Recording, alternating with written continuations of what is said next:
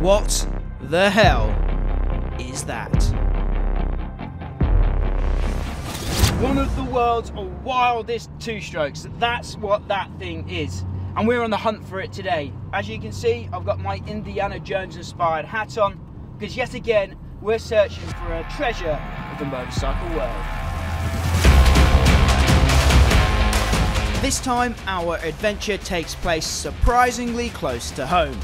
I'm so excited to see this beast with my own eyes.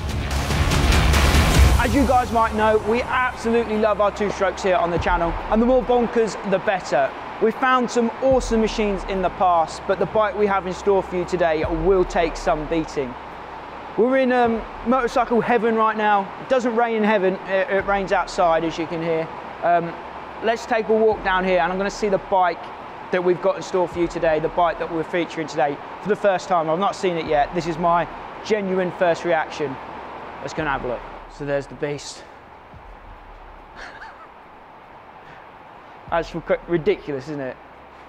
I'll go through it. Bloody hell.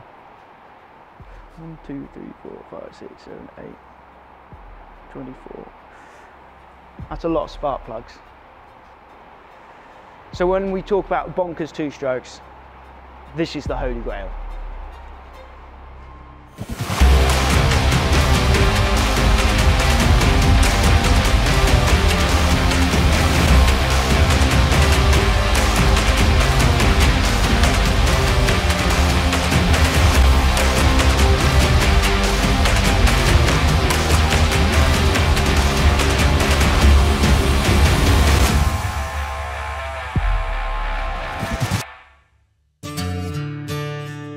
This is a world record holding motorcycle, but before I tell you what record it actually holds, let me tell you a little bit more about this bike and the backstory behind it. This is the Whitelock Tinker Toy, named after the B-17 Flying Fortress from World War II, and I think you can see why. This monster is a 48-cylinder two-stroke motorcycle. Yeah, 48 cylinders. That's a lot of spark plugs for a two-wheeled machine. It was built by a man called Simon Whitelock, who's a crazy bike builder that's been whipping up wild inventions since the 1980s. But I think this thing, the Tinker Toy, has to be his crowning achievement. I'm going to jump off and we'll do a walk around. I'll go through some of the features and try to explain to you guys how on earth Simon pulled this off. So Simon Whitelock was a big fan of Kawasaki's KH250 Triple two-stroke motor from back in the day. He built a fair few machines using that motor as a base, each getting more and more ridiculous. But like I said earlier, the Tinker Toy definitely has to be his crowning achievement. And again, we see a whole load of KH250 triple cylinders here, arranged in 6 blocks of 8. So obviously the exhaust system had to be custom made. You're not picking something like this off of the shelf. It's a 24:1 system with a conventional 4-stroke end cans. And a very nice little touch from Simon here, the number plate, a 48 cylinder. We like that. So the tank here up the top looks like an extended KH250 tank, because that is actually what it is, but it's not quite what it seems. There's no tank under here. This just serves as a cover for the electricals and the ignition down there. So obviously a lot of this bike is ridiculous, but the throttle is just insane. Look at the size of that monster. You're going to need some strong forearms to operate that. So the cable goes down here into a custom-made splitter, which splits the throttle cable going to each of the 6 carbs down there. The wiring loom was self-made by Simon.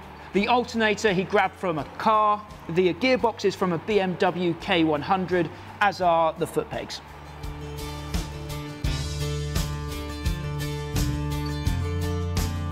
The wheels are obviously as heavy duty as possible to deal with all of the weight here, with the heaviest duty spokes possible as well.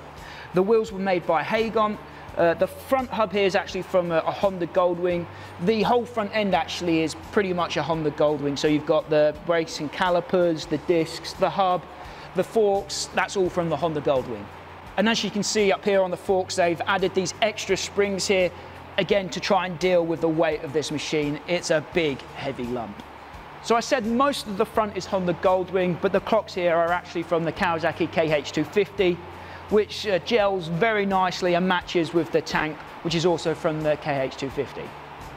So the tailpiece here is also from the KH250, slightly modified to fit, but you can see Simon worked very hard to keep the bike looking as natural as possible. It is like limousine length, but with the clocks, the tank and the tailpiece all coming from the same bike, it does look pretty natural. So the rest of the rear end is pretty much custom made, as is the chassis, the frame for the front end as well, obviously to fit that into a motorcycle that had to be custom made. Underneath here, a very interesting feature. So I said it was a 48-cylinder bike. In reality, it's a 49-cylinder bike because you've got this little 125 two-stroke motor here. This is the donkey engine. It acts as the starter motor to fire the rest of the machine into life, make that job a little bit easier. So this tiny carb down here is actually what makes this whole thing work. There's an exhaust pipe here with no silencer on the end from this 125 motor. So it's very loud, but once the rest of the bike fires up, you turn that off, she's running lovely. So we just talked about the donkey motor at the back. This is the starting procedure as I know it. You flick this switch here, which is the ignition for that donkey motor at the back. You hit the red button, fires that starter motor into life. Then you use this thumb throttle to rev up the rest of the motors. Then you should be good to go. You can flick that ignition switch off for the donkey motor, and then try and use this throttle and get moving. So it took Simon about 5 years to complete this build, and it was finished in 2003, and it's been turning heads ever since. Overall, it weighs about 600 kilograms or 1,300 pounds. Simon says it wasn't built for speed or power, but simply just to break that world record. But he guesses it will do about 130 miles per hour. It's got a total displacement of 4.2 litres, so it's a 4,200cc machine. And in theory, if all of those cylinders provided the original 32 brake horsepower that the KH250 had, then this machine would be boasting 512 brake horsepower. So, strictly in theory, this thing would beat a Bugatti Chiron in the power to weight ratio department. By my calculations, the Bugatti is packing about 751 bhp per tonne, whereas this thing is packing about 853 bhp per tonne. And it's road legal. And the reason we're filming with this thing today is because it's actually for sale. How much, you ask? Well, we're about to talk to a man that might have the answers. So how much would a bike like this set you back? Let's find out. So we're at Bonhams today, and this is Andy, our gracious host, and the man that will be selling this bike in a few weeks' time. But before we get to talking about the sales, Andy, obviously you get a lot of cool things come through the doors here, but have you ever had anything that looks quite like this? No. At Bonhams? Nothing like this. This is a one-off that I just couldn't say no to it. Yeah. Yeah, it came through in my emails and I had to take it in straight away. It's such a cool thing, it's such an eye-opening thing. We have so much cool stuff in our warehouse that as soon as people walk in here, they go straight to this, which I've never had before. Yeah, I suppose the same thing happened to you, the same thing happened to us when you saw a picture of this, you're like, I need to know more about this thing. It's like, what the hell is this thing? Yeah. And it's such a cool creation that the guy's a genius for doing it. You are selling it for the man that built it, right? We are, yeah, it's all for him. He's owned it, he built it from 1998 till 2003 when he finally completed it. And he's had it ever since. And yeah, we're so excited to have it. It's such a unique, and we have no idea what it's going to do. Like, it's such an unknown, but it's like exciting about auctions. You have no idea. Yeah, so you say you don't really have an idea, but what is the rough estimate you think? Rough estimate is 40 to 60,000 pounds, which sounds a lot. A lot for a bike, but there's a lot of bike here. Yeah, if you've got 40 friends, it's only £1,000 each, a lot better in cryptocurrency. So it's such a cool thing to have. If you've got a club or a museum or just an office or anything, like, you just want to have it there because it's such a talking piece that it kind of brings you into it. So you want to own it. It's just, the more you look at it, it is a good looking bike as well. He's put a lot of thought into this, and you know, you just want to own it because why the hell not? Yeah. So tell us about the auction, when it is, where it is. It's taking place at Stafford, so part of our spring Stafford auction. We've been there for like over 30 years now. So it's one of the lots there. It's on the 21st of April. It's a 2-day auction, 20th and 21st of April. This will be on the 21st, a Sunday. It's one of our star lots. It's just, we've got Vincent's in the sale with Black Lightning, which is one of only 34, but we took this to MCN last weekend and it actually got the most attention out of the whole thing. We had the Bruffs and Vincent's, and this was the start of our show. If people can bid online, can they? They can bid online, they can bid in person, they can bid absentees. If you can put a link in your bio, then you can see everything we do. It's really easy, it's very straightforward. They'll come talk to me, I can look after them. And we're just excited to offer it, and we can hopefully get to a new home. Yeah, so we'll have a link in our description down below. We can learn more about the bike and the auction. Andy, thanks for having us in today. Thank you very much. What an awesome machine. Now back to that Guinness World Record. I hope you put your guesses in the comments down below. I'll enjoy reading through those. This machine holds the world record for being the land vehicle with the most cylinders. What an absolutely bonkers machine. I'm so glad we found it. I wonder what it sounds like, and I wonder what it rides like. Let's find out. We'll hear the bike come to life very soon, but first, let's talk to the man that built this beast. Can you explain how it actually works? First of all, I give a lot of credit to a guy called Chris Appleby.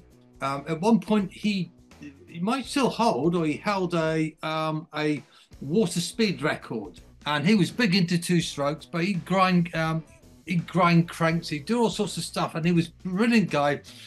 He did most of the heavy engineering on the bike. Now, because I'm a building surveyor, and I built office blocks, and I had a little lathe and bits and bobs, but he was the heavy lifter behind the bike. What you're looking at is 6 straight 8s, and each straight 8 is 2 1/3 of a KH250 crankcase. Because all the cranks, you just press them together, so you can keep pressing them together as long as you want, which is how the 7-cylinder came about. So it's 6 straight 8s. At the back end, all geared together, and they all then run down to and it was just a guess at the time, but it actually worked, a BMW K1000 gearbox. Yep. And that came out the back end and just had to turn the right way, which was a little bit of luck rather than anything else.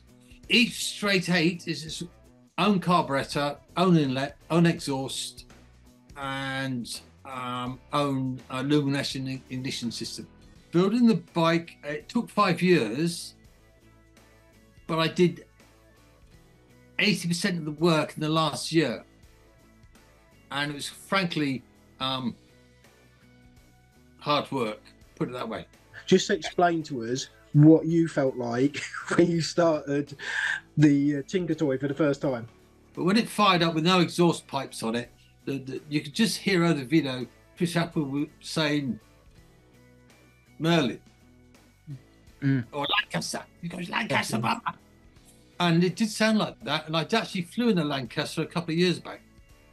And I can guarantee it sounds about similar. Why did you start the project? When I was at school, I was in, for some reason, my friend had a go-kart in his back garden, thrown in the corner. It had a Kawasaki Triple engine. So I was big into Kawasaki Triples, loved them, used to commute on one when I first started going to the Triples Rally in Nottingham that Rick Brett used to set up, and they were great fun, great fun. Can't have that sort of fun these days.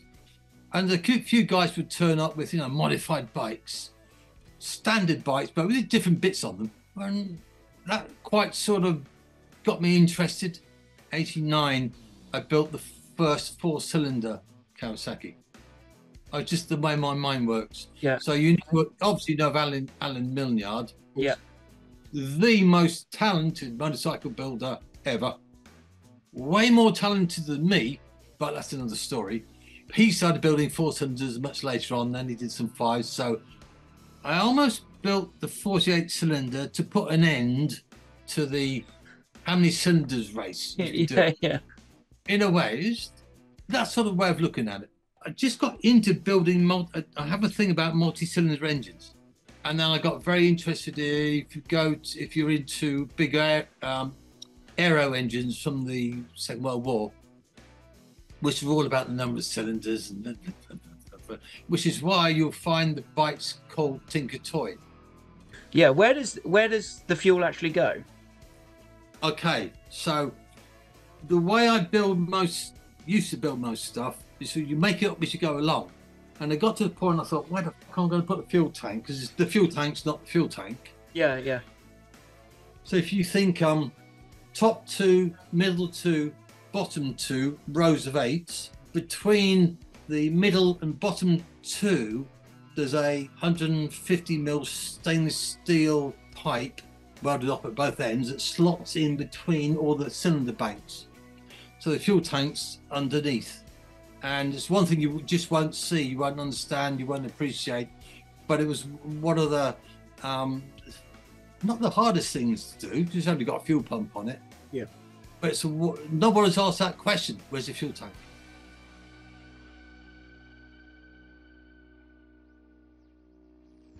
Officer Superbikes. Contact.